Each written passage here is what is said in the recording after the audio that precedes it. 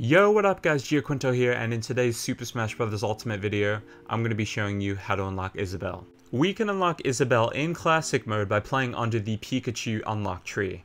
What's an unlock tree? When you launch up Classic mode in Smash Bros. Ultimate for the first time, you'll only be able to play as the Nintendo 64 default traditional characters, Pikachu being one of those. So by beating Classic mode as Pikachu, we look at the second character on this list, and the first secret character that we'll unlock with Villager. By playing as Villager, we unlock Shulk, Shulk then unlocks Rob, Rob unlocks Mega Man, Mega Man unlocks Isabelle, Isabelle unlocks Mr. Game & Watch, and Mr. Game & Watch unlocks Pichu. So long story short, we want to play through Classic mode as quick as possible, and the best way to do this is by setting our difficulty to the easiest setting, which is 0 when you boot up Classic mode for the first time. You're going to do this every time you play as a new character. This does not affect the encounter rates for the characters, and it does not affect the quality or the order. When you get to the bonus game, you could just run off to the left and jump inside of the black hole. If you don't care about rewards, this is going to save you some additional time. You'll then proceed to beat the final boss. When you beat the final boss, you're going to skip through the credits. You're going to see your end game bonus and reward screen, and then after that screen, we'll be challenged by a secret character. So as you can see, I skipped ahead to Rob, which is the fourth character in our tree. So by playing as Rob, as I said earlier, we're going to unlock the opportunity to battle Mega Man. As you can see here, Mega Man got the best of me and beat me. So you're probably wondering, well, what happens when I restart Classic mode as Rob?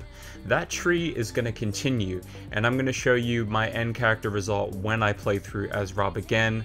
Isabelle was the one who showed up for me, and I ended up losing to her too. So now if you lose to secret characters in Classic mode, where do they go? They're going to show up in the Games and More menu to the bottom right in an exclusive mode called Challenges Approach. Now you may or may not have this glowing door. When you lose to a secret character, to get this door to show up, you need to play a total of 10 minutes in game playtime.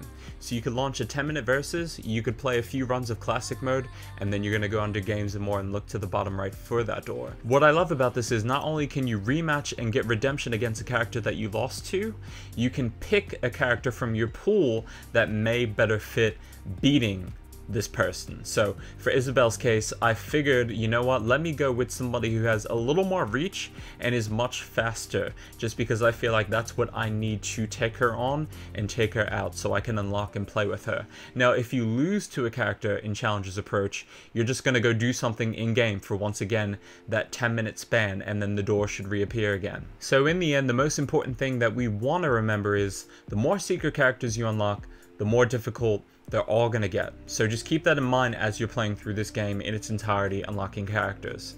And that's it for this video. If you guys enjoyed this one, definitely feel free to leave a like and check out the rest of these Smash videos on my channel. And if you enjoy my content, definitely feel free to sub too.